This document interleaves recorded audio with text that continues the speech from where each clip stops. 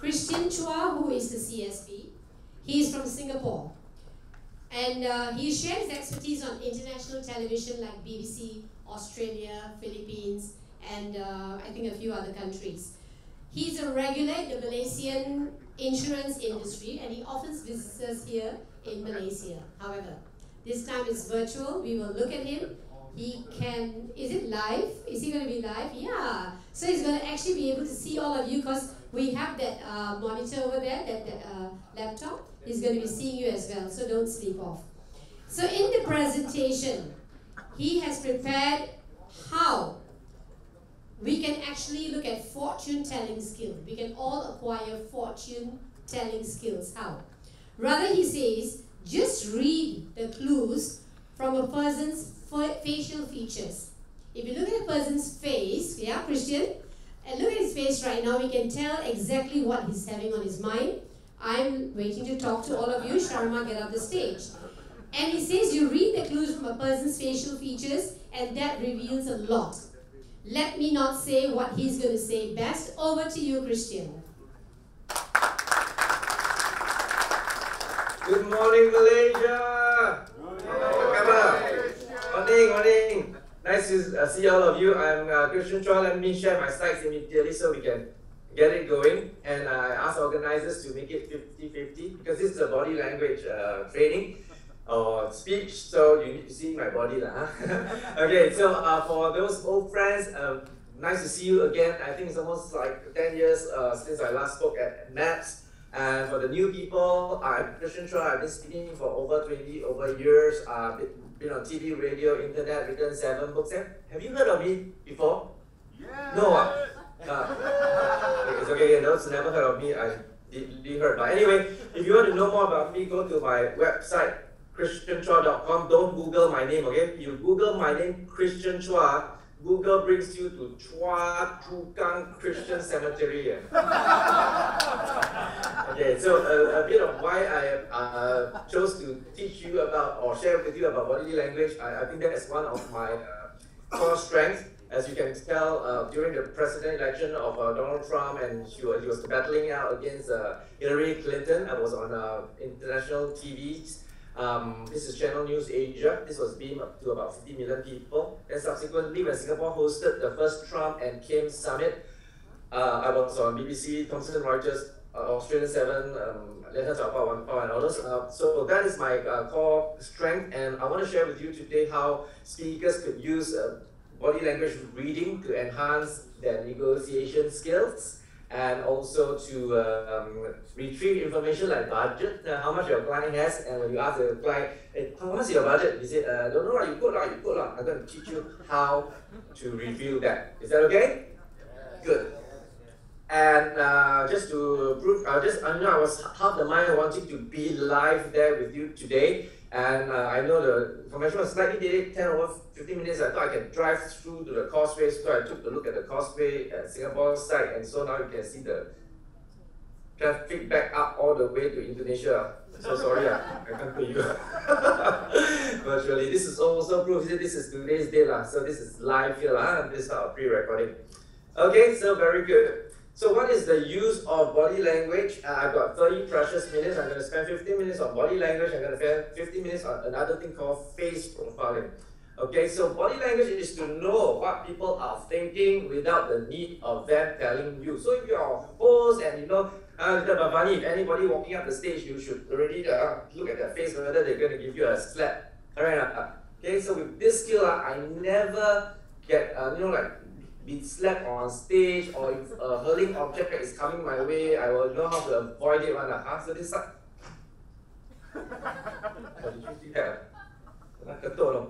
Okay, so that's what we're going to talk about today. Alright?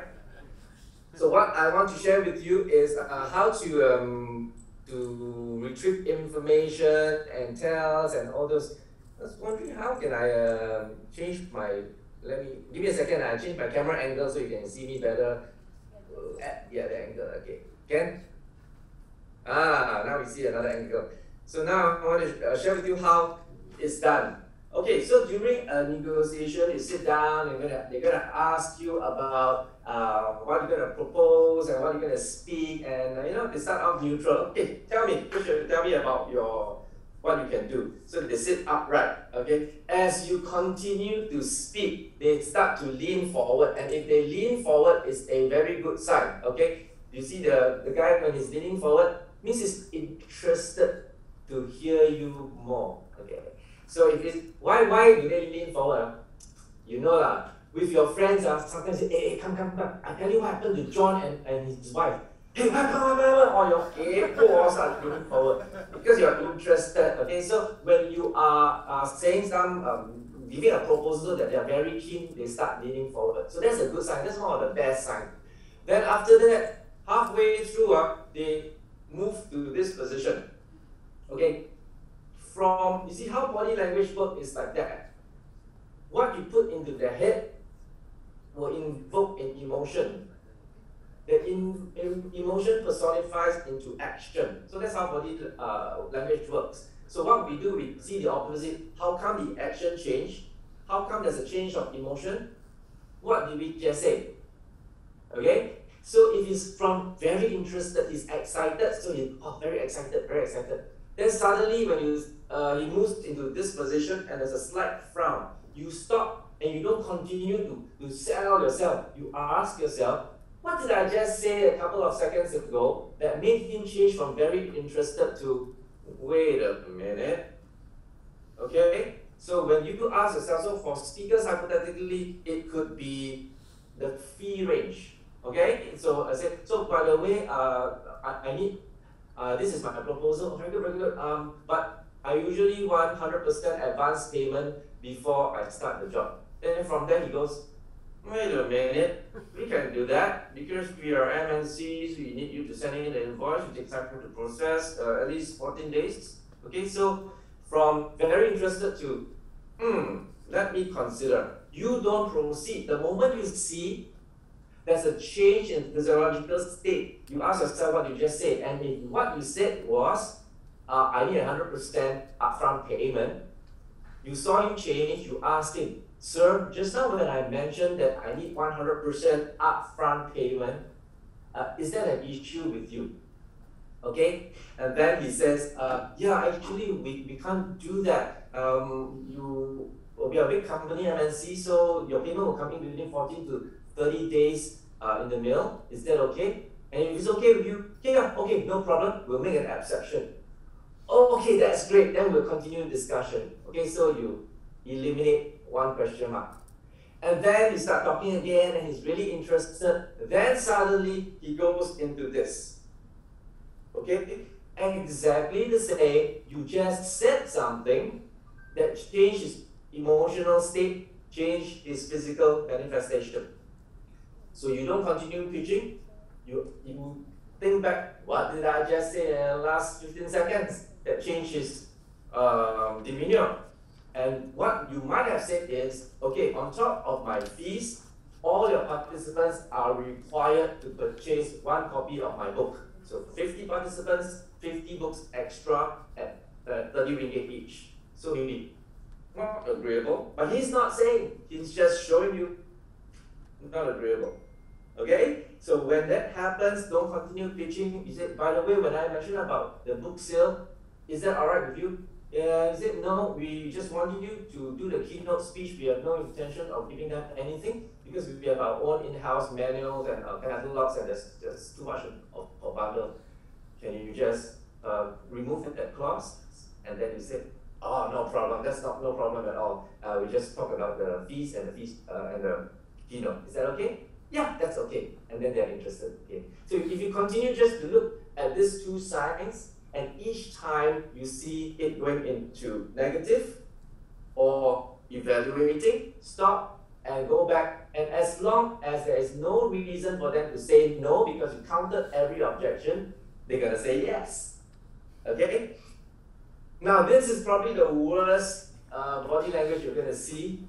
Probably a lady will not be doing this, but some of your male buyers, after you go on for half an hour telling how great you are, how you have spoken at 300 countries, over 7 continents, in 2 planets, to free extraterrestrial species. He's got bored and he's like, okay, let's get over with it. Then his eyes are rolling. And then you thought you're doing so well. And then you ask him, any questions? He is likely to say no questions. Likely. Why? Because the more he asks you, the more you continue to talk to him. So he'll smile at you politely and say, okay, let us consider. If anything, we'll get back to you. Don't be hopeful, it's a gone case. Okay, so if he is at this position while he is dismissing you, it's a gone case. So what you need to do is, Mr. Buyer, what actually are you looking for in your speaker?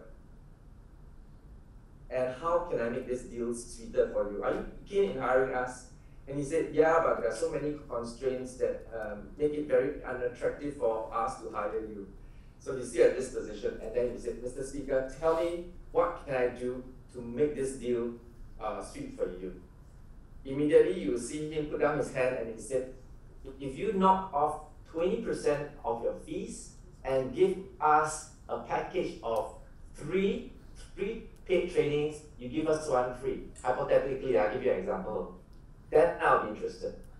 The moment you said that, what can I do to make this deal sweeter? He got back into the negotiation.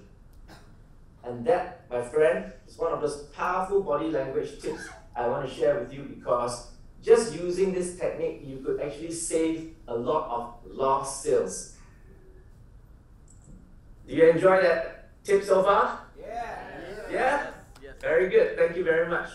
So the other tip I want to share with you with regards to body language or speech analysis is this one, and it's called questioning techniques. Okay, unlike the law case that you have been watching between Johnny Depp and Amber Heard, I'm a body language expert and people ask me to analyze. I say, it's so boring, I don't even want to analyze. This is just a case of husband and wife quarrel, you said this, I said that, I throw things at you, you throw things at me, and at the end the outcome came exactly what I expected. You got awarded some money, I got awarded some money. Amber has now been heard and the lawyers are extremely rich. So this is the question I want you to do when you have finished pitching the deal, okay? Or when you want to retrieve information on how much the customer has a budget. So usually the customer will say, okay, let's get Johan, let's get Johan. We got a budget in our mind, but let's negotiate with him. Okay, so they call Johan in, and then they ask him, okay, 1 hour speech, Putrajaya, okay, 5,000 people, how much? Okay, Johan, if you reply, this is what you do, you paraphrase again, so this is what you need me to do, 30 minutes, half an hour, 5,000 people, it's about sales motivation. My fees are, so for example, you say, my fees are 30,000 RM.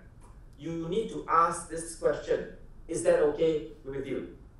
If you just stop, my fees are 30,000 ringgit, you do not ask for a response. When you ask, my fees are 30,000 ringgit, is that okay with you? Most customers are not prepared for the answer. Okay, so if it was within that budget, they plan to give you 40,000 ringgit, and you say 30,000, most of the time you will see this. Yeah, okay. Okay, they are very excited to close you immediately. If they say, okay, 3 times, you underquoted. Okay, if they just say, if they have 30,000 in mind and you are spot on 30,000, then they say, yeah, okay, that is great.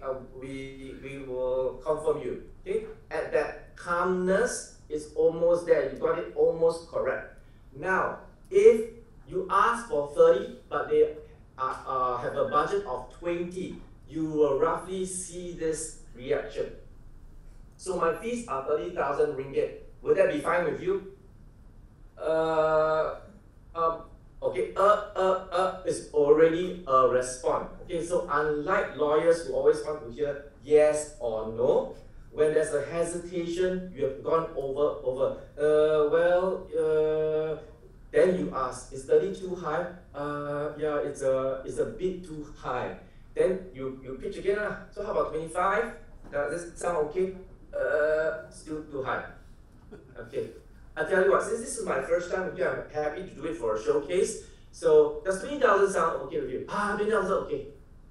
Spot on, okay? So this is what you guys can do before you do it black and white on a paper. If you do a black and white paper and then you get a man, not very nice. So you do a call first and then you ask this. You can do it over the phone, you can do it over the Zoom, you can do it live. You see their reaction, and this is the question you ask. And many people do not do this. So I actually teach this to even real estate people, motor car salespeople, the house, when we ask them, are you likely to buy? You see an instant reaction whether you know there's a hot lead, okay? And you're quite spot on.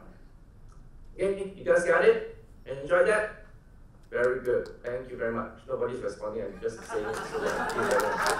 Okay, very good. So this other part I want to share with you, and I told the organizer I'll share two things, and this is, I think, going to be quite new to you. It's face reading, but not in the Joey Yap sense. This is not fortune telling. This is a profiling, and I think in Singapore there's only 2 or 3 of us who are actually doing this. So I think it could be quite new to you guys.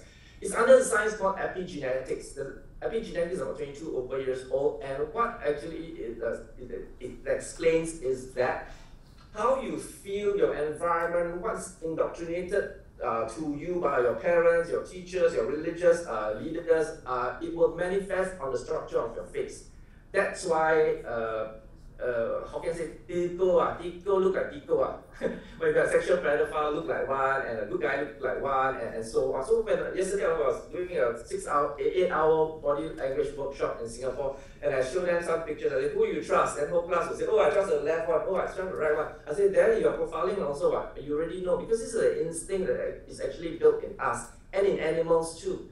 So when the giraffe is born, immediately you see the lion, you need to go to school, you know that is danger, you run off. Okay, where did they learn this? That's an inbuilt instinct. And actually, naturally, we have, okay? But society sometimes tells us cannot judge, cannot pass comment. But this is actually a science, and I'm going to show you some fascinating things. Okay? So this is Scott and Mark Kelly. They are identical twins since birth.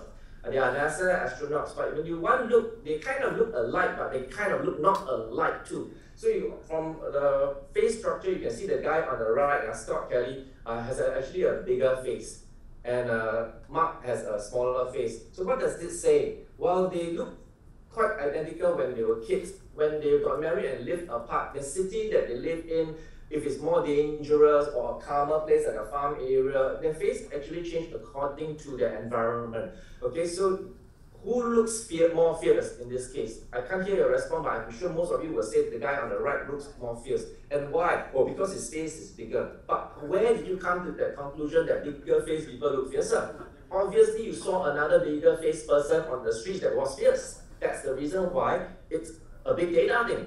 Okay? So in this case, because his face is bigger, we kind of know that he's a fiercer person, or he has met up with an environment that requires him to be more strong and aggressive, because his environment requires him to do so. Okay, so another fascinating thing that you're going to know that if we split the face into 2, your right side tells me about what's happening in your professional side, and your left side tells me what's happening at home and your family side. Okay, there's no time to explain to you this data. I'll give you a QR code, you can hear the full lecture that I've done. But I want to share with you something that is going to be useful as speakers. Okay, so when we see this, the personal side, when we split the face, you see, the personal side of Mark and Scott, you see the ear, one is sticking out and the other guy is close to the face. Ears that are close to the face are more compliant people. People that will follow rules very strictly, and they go under the radar, they don't want to be break out of the box, things like that. But for Mark, the guy on the left, his left ear is sticking out slightly. It tells me that in the office he's very compliant because he's an astronaut, and on the left side at home he can be a little bit more expressive because it's not under any kind of rules and regulation. So he's probably going to be a more fun father and a more fun husband. Maybe for all you know, in his basement he's a rock star, right? That is the clues.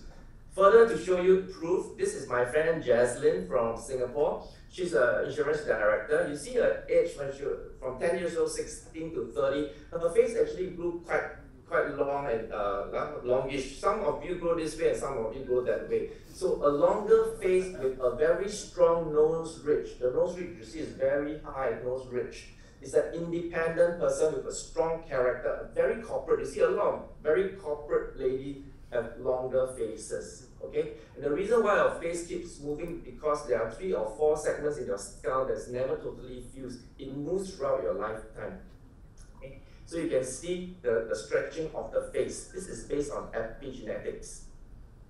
Now, your daughter Michelle Yeoh has a very strong nose ridge, quite unusual for Asian Chinese women who usually has a very low nose ridge. So this nose ridge is low. The word is called neoteny, which is baby-like features. So the Westerners like all these Asian girls because they look very cute, okay, cute type. So the Western girls usually have a stronger nose ridge. Why? Because like in America, it's always about freedom of speech. You can stand up, you can talk, you can say what you must fight for rights. For Asian, please no talking. Girls keep quiet, boys keep quiet. Adults are talking, children must keep quiet. So that's what we are told. Okay, so eventually we grow into this style. Okay, so when you see Dr. Michelle Yeoh, her nose ridge is so high and so powerful. She's a very powerful lady. She do her own stunts.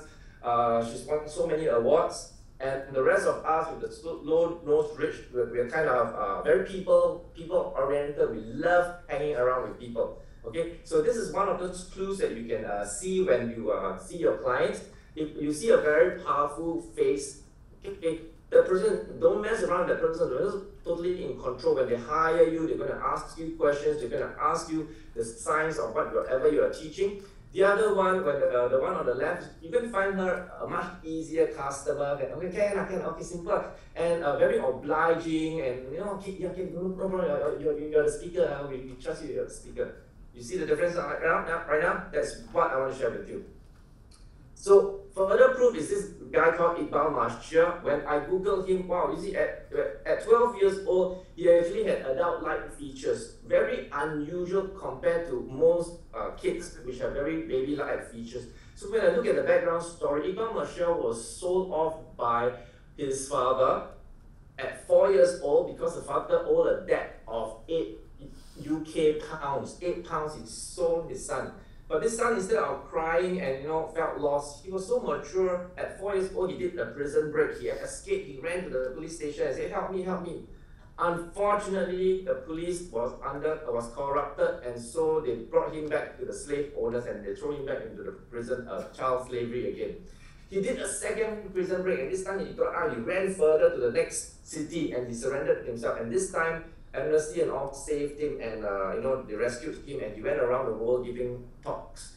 And then at 12 years old, unfortunately, he was assassinated. Okay, so when we see such face, there's always a story behind it. Okay, so now when I show you my former leader, President S.R. Nathan, your former leader, President Donald Trump, JFK, Xi Jinping, you see they have all these boxy heads. A lot of presidents have very boxy heads. Why? That's usually the leadership type of skull, or what you call it, very boxy. They have so many things to consider. They want things to go according to a system and rationalizing. So when you see a client like this, okay, they are going to ask many questions. If you see a client like Barack Obama, which has a rounder head, he wants a little bit more entertainment. What can you bring? Can you bring something out of the box for my client? Okay, so that is what I want to talk about. So 2 more points I can share with you about how do you read your client. Number 1 is those who have eyelids and those who have no eyelids. The one on the right, you got double eyelids, and the one you have is a single eyelid or no eyelids. But when I say no eyelids, doesn't mean that person sleep with the eyes open. Okay, it means that when you open the eyelids go behind. Okay, those with no eyelids, they are more pragmatic. They process information sequentially. Those with double eyelids, they are more empathetic. Let's make it simple. Left brainer, right brainer. And that is what this face reading really, the best thing is to tell you whether this person is more left-brainer or right-brainer. When you handle a left-brainer, what? You give them logic, fact, scientific proof. When you handle a right-brainer, what? You give them entertainment, music, comedy, emotions. The right-brainer like to hear inspirational stories, inspirational speakers. Left-brainer like to hear rational speakers, practical tips. Okay? I know what some of you are doing now. Take out a phone, right? What the hell I look like, lah? I don't even know what I look like. Okay, left A. If you are a right-brainer, you got massive eyelids, and your spouse have massive eyelids. Valentine's Day cannot forget what they need the romance. Okay. For me, I lucky, I no eyelid. My wife also no eyelid. We not romantic, just practical. Okay. During Valentine's Day, I said, honey, I buy for you 25 roses. She said, don't want roses, mati die. Take the money, buy for me toaster. Wow, so romantic. Okay. Okay. So for my final tip here is about high years and low years. By the way, there are more than 150 points. So my last slide, if you want QR code, you all stand by your phone. You just click on the QR code, goes to one of my YouTube, which I previously did a talk. I unlist it for you all so that you all can watch for free. I'm not capturing any information. I'm not trying to sell you anything. It is something that I thought long time never go to Malaysia already, must give you something in return. Okay, I'm not asking for anything. It's only when I go to KL and I put on Facebook, I'm going to KL. I hope 2 or 3 of the speakers will say, I bring you go Lorong Alaw, what to go and eat. That one, okay, that's all. So when we talk about high years, low years, is when you draw a line across your eyebrow. Does your ear go above the line? That's high years. When you draw a line along your nose, does the ear loops go below? I'll show you a picture in a moment. If it goes below the line, it's considered low years. Okay? So high years people in this picture, imagine a hound dog. They are very alert. That's why the ears up. Okay, the sleepy dog, he continues to dido. Okay, so very easy to remember. So the high years people, when you talk to them, they need things fast. They need information fast. That will be coupled with if the eyebrow is low near the eyes. Okay, high ears, low eyebrow, very intense. You think of a German Shepherd and all those, they are like that. Okay, very intense. Okay, so that's high ears, low eyebrow. They need information quick. You want to be very succinct in the way that you present your proposals. Okay, don't give grandfather's story. Probably they like bullet points. Get to the point. Finish your proposal finish your pitch in 3 to 5 minutes, and then ask, do you have any questions? They will go very specific into a question that they want to hear. They don't want to hear all your nitty-gritties. You got it? In the same way, when you're doing networking, when you meet friends and they look very intense, square jaw, left brain type, talk about math, science, investment, they love talking to you. Okay, the other opposite is the low years, high eyebrow one. They are more social. They don't mind talking about your minding on offer, watermelon 3 for 10 ringgit, the type they like to talk about. Okay? So this is what we mean by high years and low years. You see the guy on the left is a left brainer. He's a very squarish jawline. The eyebrows are low, very near the eyes, and if you draw a line across, the ears are very high. Okay, so when you see such person, you know they are on the go very intense. This the fatherly type. You draw a line across, you can see the ears loops are cutting below. It's kind of low ear. The ear doesn't really move, but the skull structure actually does. Okay, and in this case, the eyebrows are quite high. He's quite a social fatherly type, very friendly type. Okay. On top of what I did not teach you are the lines on the faces, what all these lines mean. And when eyebrows are like that, called tangled eyebrows, they don't really think like a diplomat. They think like a professor. So they have to think about hypothesis and quantum entanglement and all that. So it gives me an impression that this guy is either a professor or a religious person. Okay, so that is the QR code I am going to share with you, and it's for free. You can put that put in there for just several seconds so that you can enjoy the rest of the 45-minute video later on, not now. Now is Maps Convention. I am so honored to be the first speaker, which means I can spend the rest of the, no. Okay, I will enjoy myself, and it has been such a privilege of the platform once again. I wish I could be there personally with you, but since I can't, I wish you all the best and happy learning on this Saturday. Maps, thank you very much for this opportunity. Thank you very much, Christian. That was very good. You know, everyone was literally measuring their ears, looking at others and seeing, is this person like that or what? You know, why you so like that one Singapore? That was really excellent. Thank you very, very much. And we look forward to meeting you in person the next time.